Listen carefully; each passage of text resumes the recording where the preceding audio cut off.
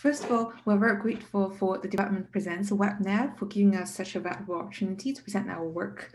So we've posted our work on bioRxiv a couple of months ago, and as a preLighter, I'm really grateful that this work can be highlighted by the preLights committee. And so in this particular preprint, we are very interested in this fundamental question, that is how the fertilized egg comes as a single cell can give rise to complex tissues or the structures such as fetus. And this is a particularly important question in the context of human embryo development, because the more that we can understand this process, the better we can find ways to treat human infertility or the pregnancy disorders. The first critical stage in human embryo development happened in the first week of the pregnancy, which is called the pre-implantation development. This is time when the embryo is free floating in the oviduct before it implants into the uterus. And the ultimate goal of pre-implantation development is to build this beautiful structure called blastocyst, which comes as a ball, and you can see sort of a huge cavity in the middle of the embryo. So it's a hollow structure, and it's comprised by 3 distinct cell lineages.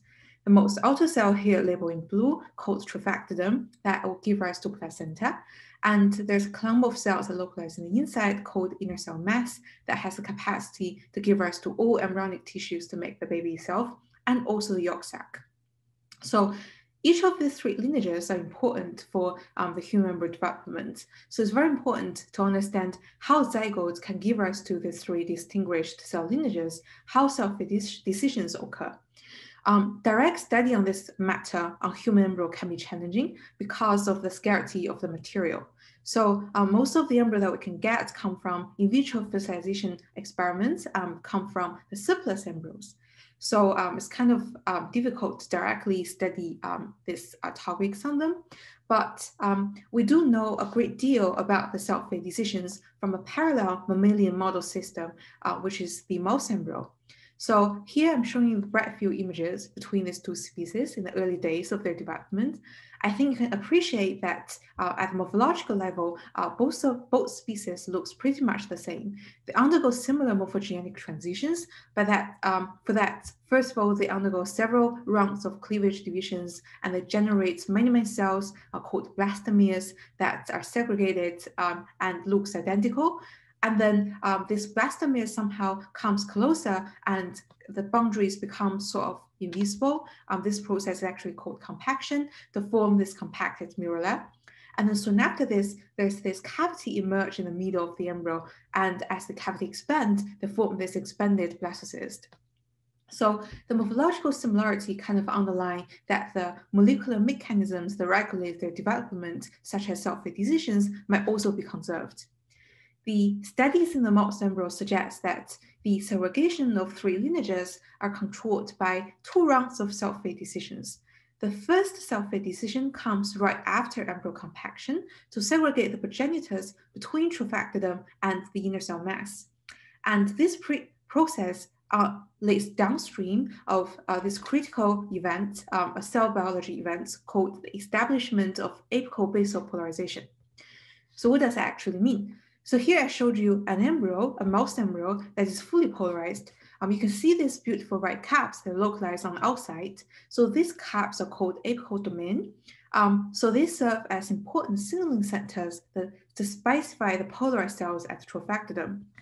In precise form, in the polarized cells, the apical domain induces the YAP to translocate into the nucleus, where they can activate the expression of critical transcription factors such as CDX2 and GATA3 to specify the polarized cells as trophectoderm.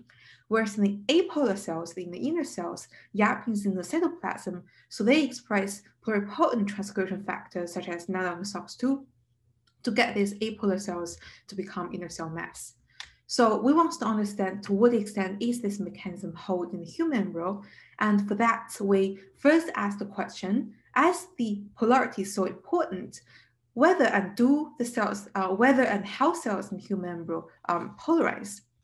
So we actually earlier characterized that in the mouse embryo, the establishment of the apical domain happened roughly at the same time as the embryo compaction, and can be kind of divided into 2 distinguished stages.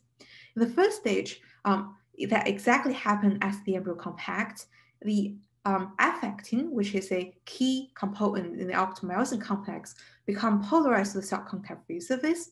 And this is followed by the polarization of evolutionary conserved polarity proteins such as PAR complex.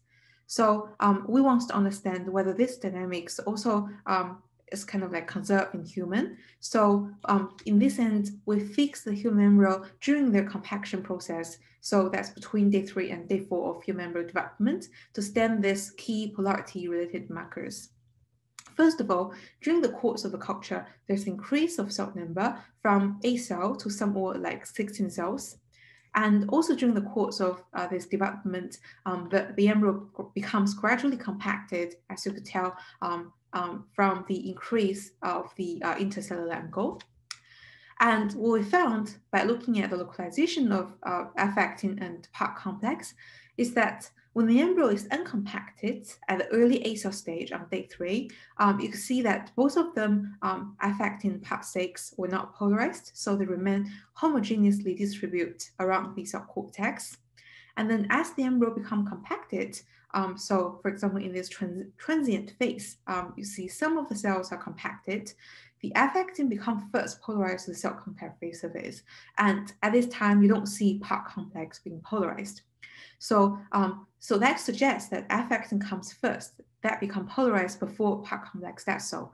And this is exactly what we saw from the mouse embryo, indicating that these two species sort of follow the same path dynamics of polarization.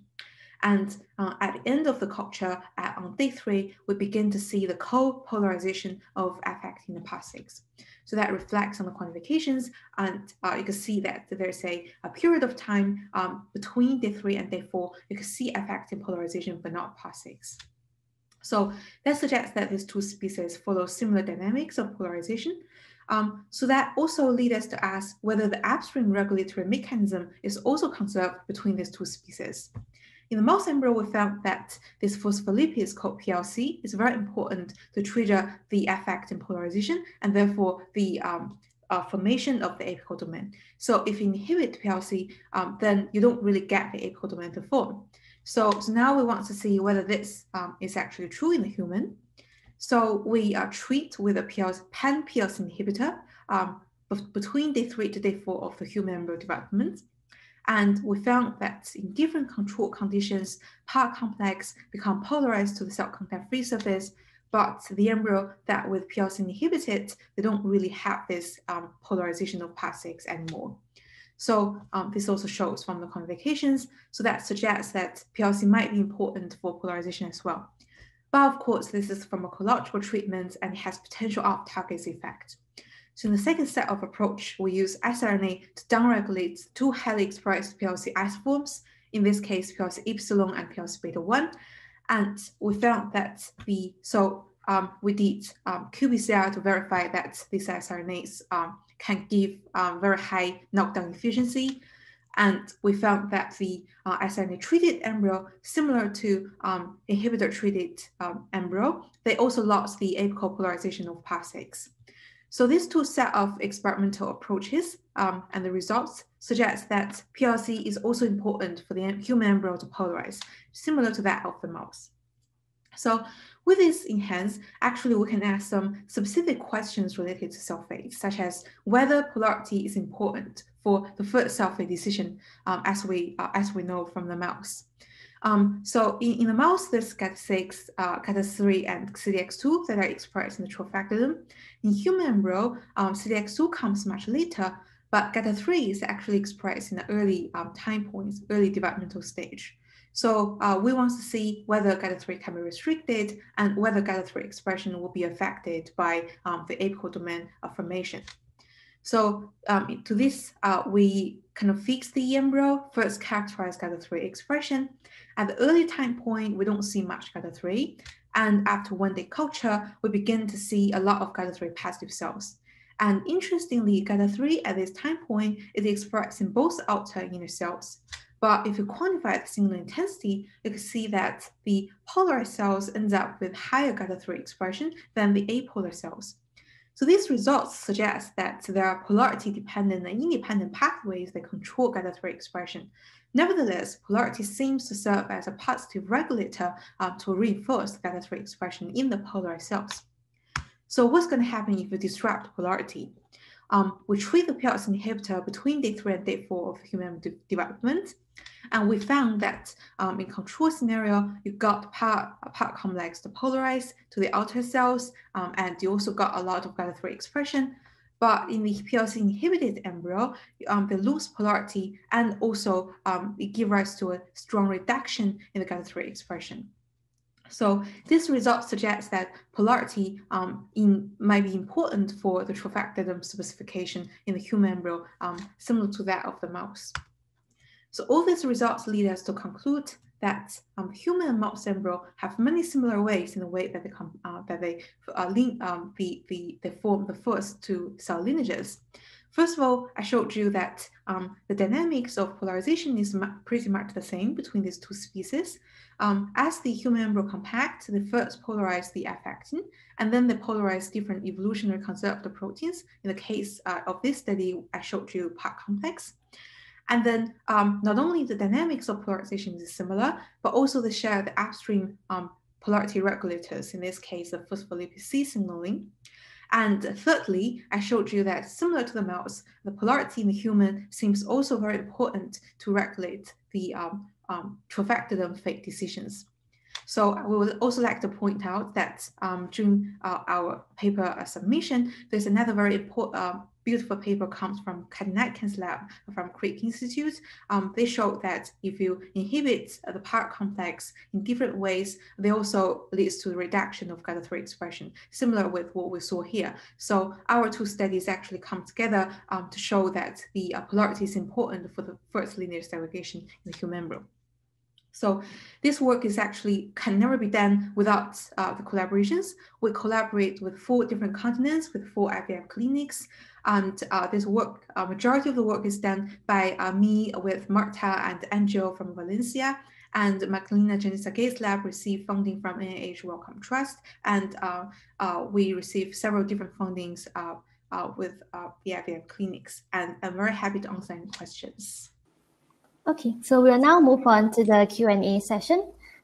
So first, did you check if false nuclear expression of YEP can rescue the cell fate, morphogenesis, or both? I think that's a very nice point, very good point.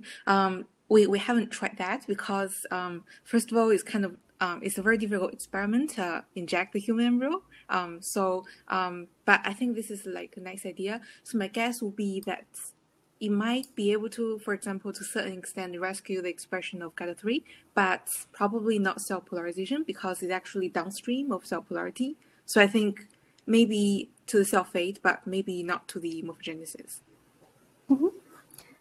Second question, so how similar or different are polarization dynamics across different mammals, for example, rabbits or cows? That's an interesting question as well. So here we compared mouse and human to show that these two species are quite similar. So we haven't checked other species, but the parallel publication by Kadinakin's group, they showed that the cows also polarize, like kind of similar to mouse and human. In terms of other species, I do know that hamsters seems to have very different ways to polarize, which is very interesting, but we didn't really look at it like in much detail.